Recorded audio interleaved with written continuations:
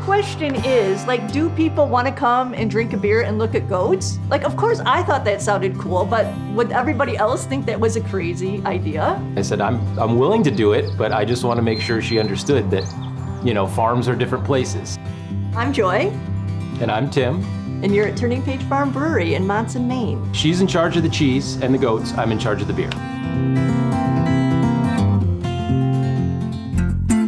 So who do I have in here? I have sugar and nutmeg and cinnamon and tarragon and cayenne. Okay. And then the two new ones I bought in are coriander and star anise. So we're building out the spice rack. We are. I like it's that. It's all about the spice rack. The stereotype is they'll eat anything, but I find that they're really particular. So I always say, like, they'll lick anything, like they're interested in everything, but they're really very picky about what they eat.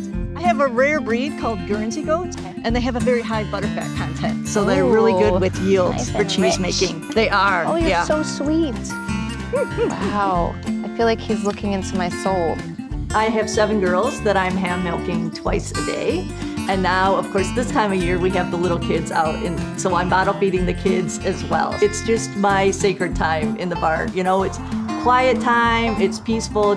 So she does the goats, but I'll go out and feed the chickens, and I'll feed the pigs and get the ducks and everybody out. After chores, for me, it's the making. So whether I'm making my goat cheese salad dressings, or I'm making cheese, or I'm making goat milk soaps. Then the first thing I look at is, what do I need to do for the brewery? Because obviously this is our #1. The initial thought was that we would do the goat dairy and the creamery and make this the core business. As amazing as her cheeses are, it's on the scale that we're doing it, it's probably not the anchor that we needed. What we realized is that enterprises are key. And the better and or more varied enterprises you have, the more successful you can be. I'd been brewing beer for about 10 years. We decided, okay, we're just gonna take the brewery to a pro level, and I sort of did it quietly and without much, fanfare. Our tagline is small town, small batch. We live in a town of less than 700 people. It does drive kind of our business decisions. It's easy to kind of chase the numbers and to always go bigger and increase the brewery. We are extremely small. We do 1-barrel batches, that's 31 gallons. The amount of beer that we start to flow in the summertime, that becomes a challenge. We only have enough beer to sell here on the farm. I sell my cheeses within a 10-mile radius. But those decisions that we made, like, help with the quality of our life, help with the quality of our product. And it is also what differentiates us too. What I don't want to do, and quite frankly can't afford the time to do, is to brew every single day, because it is just the two of us that does this. Building, all of the groundwork, everything is all on us to do. We're right halfway in the middle of a solar project. It's going to be a 13 kilowatt grid tied system, and there's a shed that I built right behind us. That's shed #1, and then there will be a sister to that, a second one exactly like it out in our back pasture. We will offset as much of the power that we use through power that we can generate. What we love best about what we do here that some of the bigger breweries can't do, right? They have a lot of waste with their spent grains, or the creamery with their whey. So we're able to use the whey and our spent grains to feed our pigs. And at the end of the season, we also use our pigs to clear out forests. So we're clearing out more and more land, and we're just doing that naturally with the pigs, who have their noses and snouts in the ground all day long, picking up special snacks. And at the end of the season, we sell 50-pound pork boxes to our customers, and we put pork in our own freezers. So what in some cases is waste, for us is input. Instead of just venting the hot air that greenhouses always capture just outside, we're gonna recapture that heat and stuff it down into the ground. And so underneath us are some 700 linear feet of basically air channel. The heat is pushing down into the ground and is actually warming up the ground. So it's a little less wood that we have to burn. It's a little less electricity that we have to use to heat this space. In the wintertime, if we've had days that are 0 degrees Fahrenheit, and the sun is shining like it is today, and it's 68 to 72 degrees in here with no heat going. I'll admit, for the first 2 seasons of this, Mainers were usually the only ones that would enjoy it in here in the winter, because Mainers are tough. And they're like, drink beer in the cold, no problem. So this is the brewery.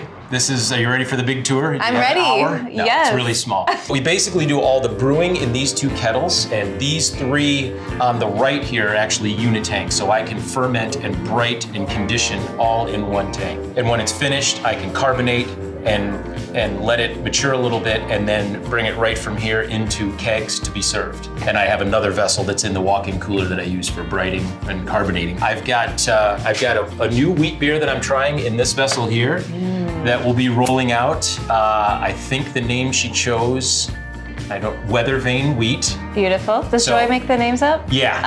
That's so cool. She's better at that than I am. She also names the goats. And names the goats. So what will we be drinking today? Will we have all of this except for the wheat beer? Exactly. The wheat is brand new. That'll be ready in a couple weeks. And then we've got some red, which is that's our flagship beer, our farmhouse red ale, which is a Scottish ale, which we're probably gonna run out of today at the beer garden. We might have to get in line early. Exactly. Our Black Slate Stout is a classic Irish style stout in the vein of like a Beamish or a Guinness. We've got our Beehive Brown, which is a British Milds type of beer. It's a very light alcohol, 3.2%. And I'm actually most proud of that beer because it's super dark and it almost scares people who don't like dark beers. But then when I give them a taste, they say, oh, that's 180 from what I thought it was gonna taste like.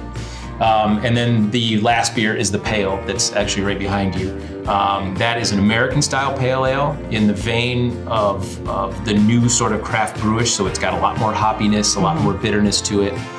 This is really my big nod to craft brewery as it stands as a scene in America now. And this one, I think I'll be filling it with a new rye beer that I'm gonna try. Ooh. Yeah, this will be a brand new beer. A lot of breweries literally have pilot systems, test systems that are bigger than this.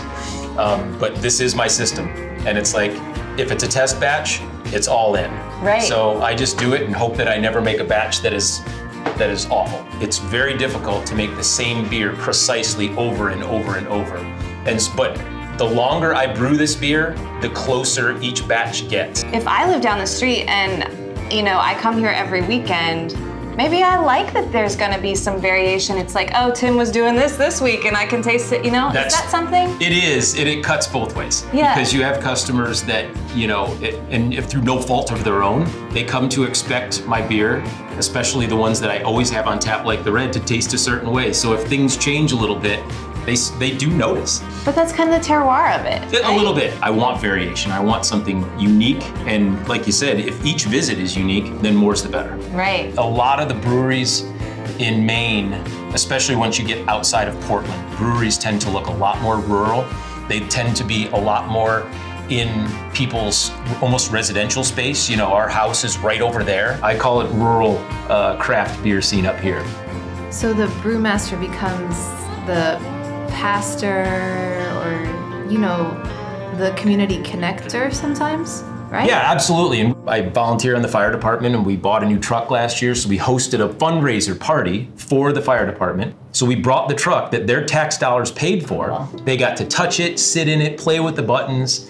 And it was really cool. We do a Veterans Day thing. And we just try to do a lot of things like that to sort of give back.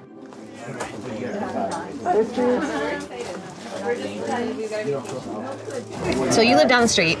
Correct. About how close? About 1,500 feet, roughly. That's a little under a convenient. mile. Okay. And how long have you been there? About 10 years. I originally came from down in Saco. My heart and soul was always up here. Every school vacation, I was up here. I'm currently reclaiming my farm fields down the road. I plan on getting some Highlander cows and get back into some chickens and the whole gardening thing. And I come over here, help Tim on some of his small projects. Tim comes over, helps me out on some of my small projects. You need a few extra hands. Back a few years ago they had a structure fire here at the barn. I chased Tim into the house there to get the dog.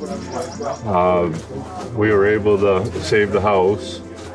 The barn was already too far gone. It was probably, 6-7 months afterwards there. I asked him if he wanted to join. He said absolutely. So I got him an application there, and the next fire meeting we had there, we voted upon hiring him. And he's been great ever since. He's great with patients' families there, you know, but we could have something, you know, critical going on there, and, you know, and of course it's an upsetting time for family members there, you know, with witnessing what's going on. And he can take a situation from 100 miles per hour right down to a nice, calm, easygoing, and relaxed state, which is great. Yeah. Absolutely great. I mean, for the past 20 years, having corporate jobs, we were climbing the corporate ladder and spending almost all of our time on airplanes. And the higher we would go and the more successful we would get, like, the more miserable we became. And you would look at the people above you and they were more miserable than you were. We realized as we would do various projects in the corporate life that you'd spend a lot of time and energy and hustle getting done, and then to watch random people above you just take that away, but just say, oh, that's not our focus this week or this month or this year. We're gonna go do something else. And it felt like to me, like the carrot at the end of the stick was just like shriveling up, right? It was not even worth the reward. What we liked about this lifestyle and this business is that all of the decisions we make, all the projects that we plan and follow through are our own. We own them. So this is us turning a page in the new chapter of our lives, like doing something totally different, getting off that wheel and just taking control of our lives and being in control of our schedules and our days and how we want to live. We don't feel empty at the end of the day having done some project and then never really seeing, you know, the fruits of those labors. And we can look around here and we see shelves that are full of goat's milk cheese.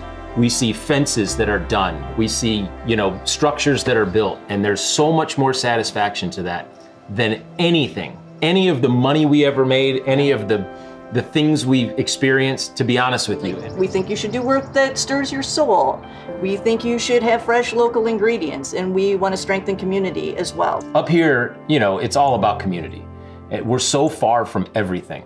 Then geographically, we're so distant, and the sparse population, people need places to hang out.